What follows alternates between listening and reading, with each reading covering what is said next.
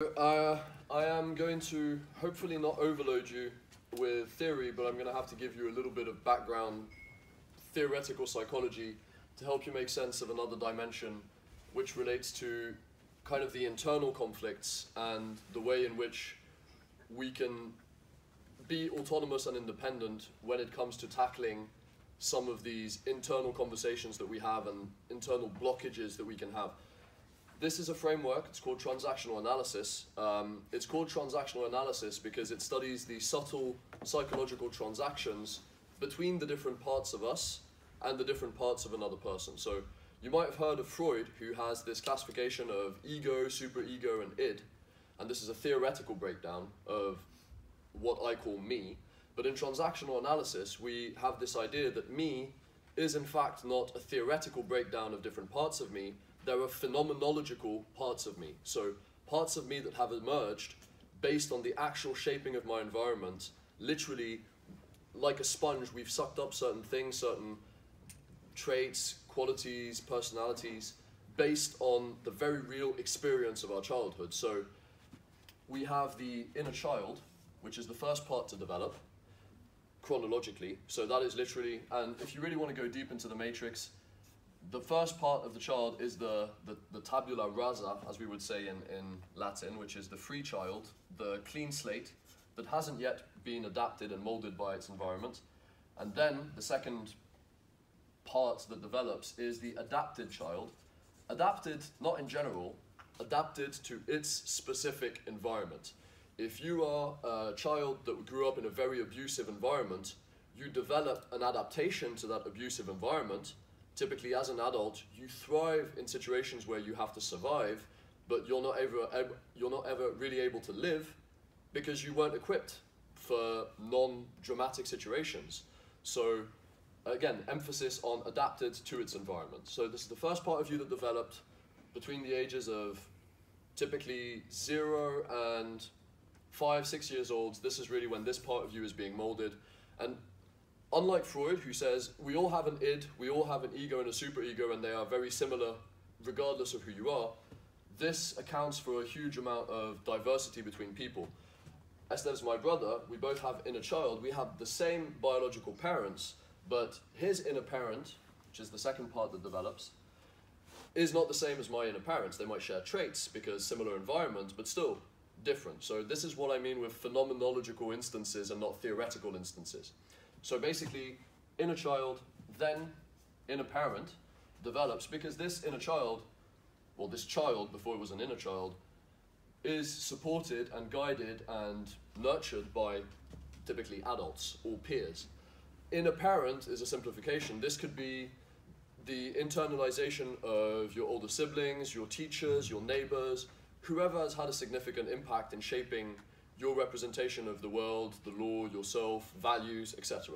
So basically, this is, if you had to summarize it, this is what you interpreted and recorded from the adults around you that shaped the should level. So another way that you can look at this simply is, this is the part of you that wants, this is the part of you that tells itself, I should do this, I feel that this is right, this is wrong. And the last part that develops is the inner adult, which is the part that actually has choice and typically mediates between these instances. I'm going to give you like the full complexity, and if you're interested in this, you can do a bit more digging. If you look at how the inner parent is divided, it is typically divided into the critical parent, which we would see as the internal police officer. And then you would have the supportive parent, which is the part of you that is typically nurturing, reassuring, loving. It's going to be all right, baby love, don't worry about it, you've got this.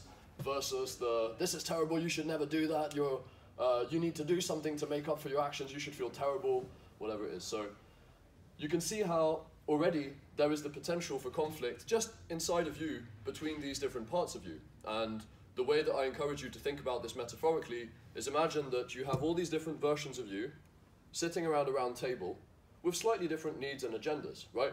The inner kid typically doesn't really care about what it should be doing. It wants what feels good. It wants what is fun. And it's also pure. It typically is loving unless given a reason not to. It's typically trusting unless given a reason not to. And it's globally optimistic because, I mean, life hasn't kicked the shit out of it yet, to put it in plain English. So there are interests that might be conflicting between these different parts of you.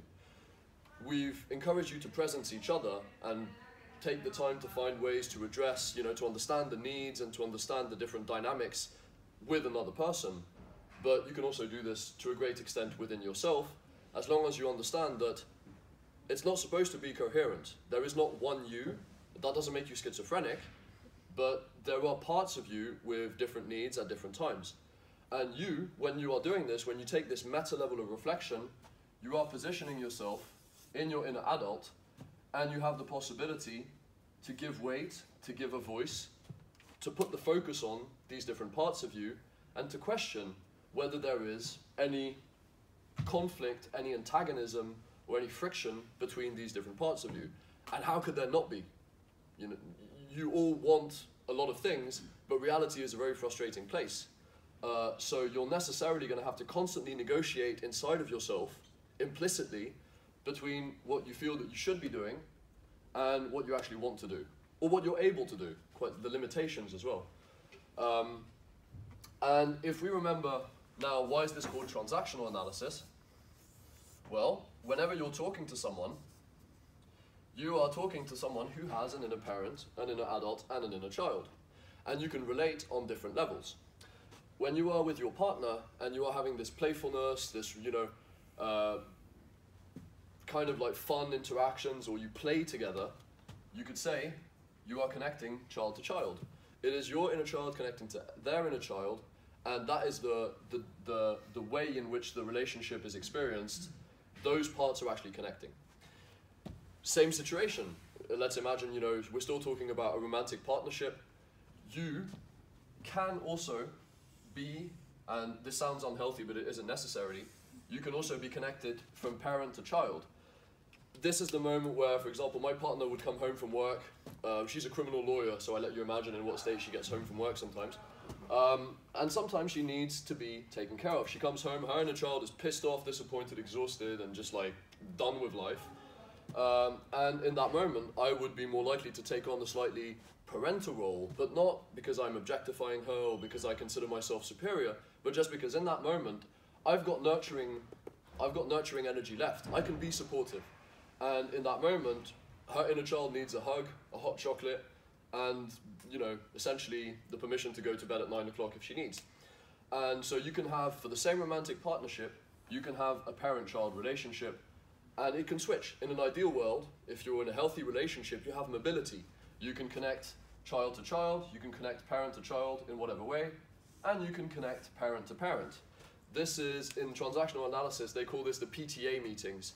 From, you know, in America, it's the parent meetings where all the parents get together and, you know, they talk about like, oh yeah, the school is terrible and this is the world, oh, young people nowadays, you know, this is two shoulds meeting each other so they can agree or disagree.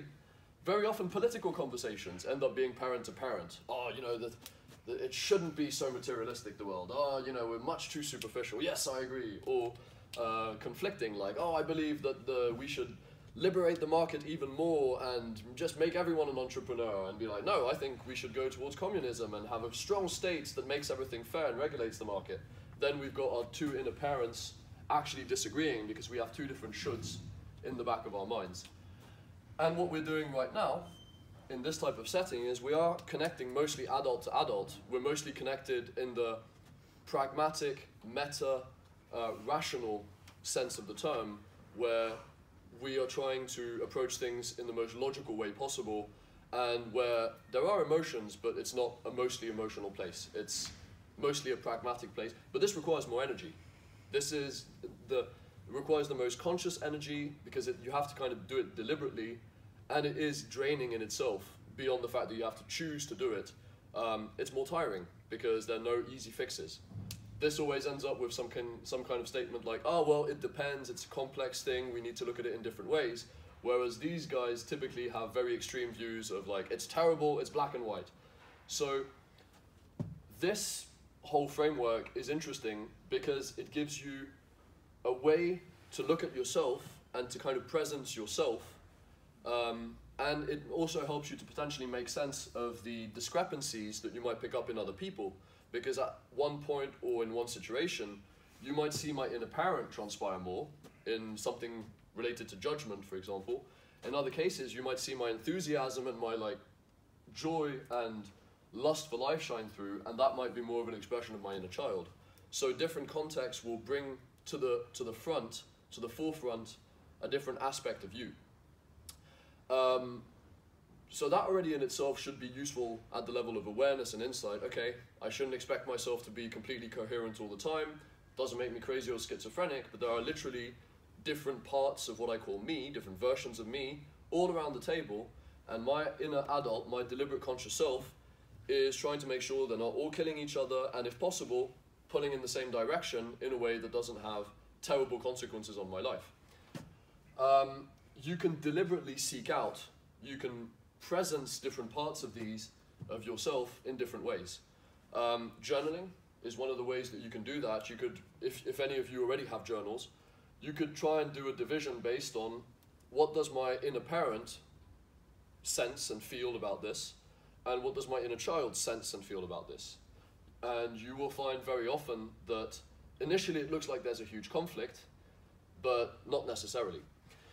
In terms of a very common thing that you will observe as well, is that you might feel that you should do something, but actually, when you really put your inner adult on the case, when someone else presences you, or when you take the time to really journal, think it out through, and read yourself, not just write, close the journal, but make sure you're rereading yourself afterwards, or recording yourself. You don't need to even write it, but you might find that actually your shoulds are not that definitive and firm.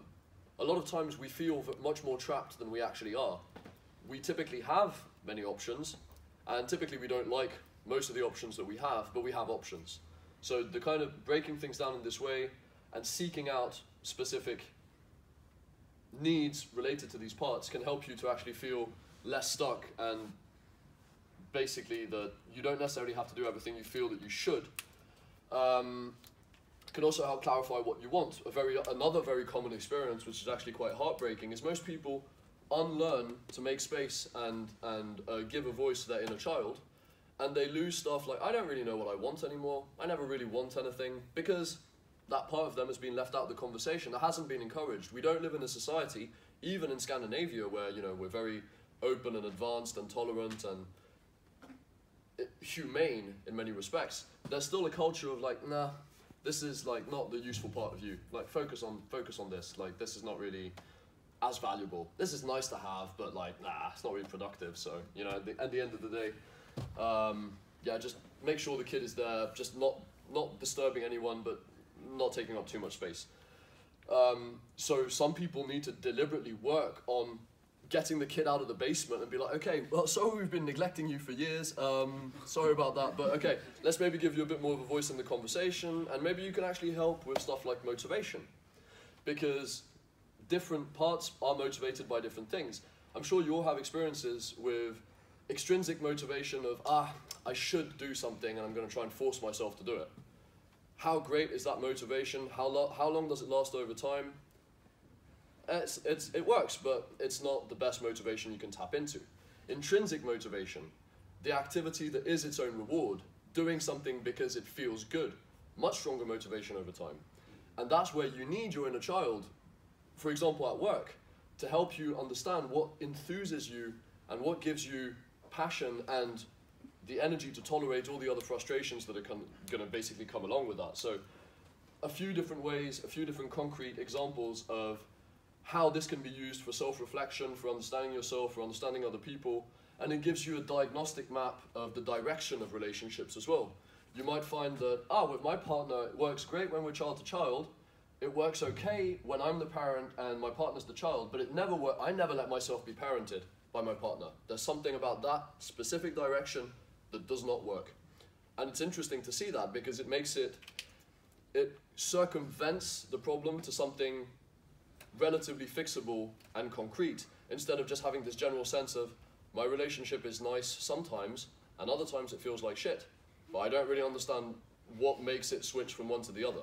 So having this as a diagnostic lens is potentially quite interesting.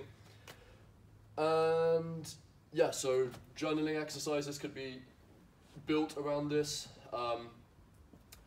At the very least, I would encourage you to take away that you have these different parts of you. Inevitably, they're going to be different. They change over time. The relationship between these different parts of you can change over time. And at the very least, when you're feeling stuck, when you're feeling uncomfortable, when you're feeling that your blue needs to be addressed, there's something, it's not about the other person, it's really on you.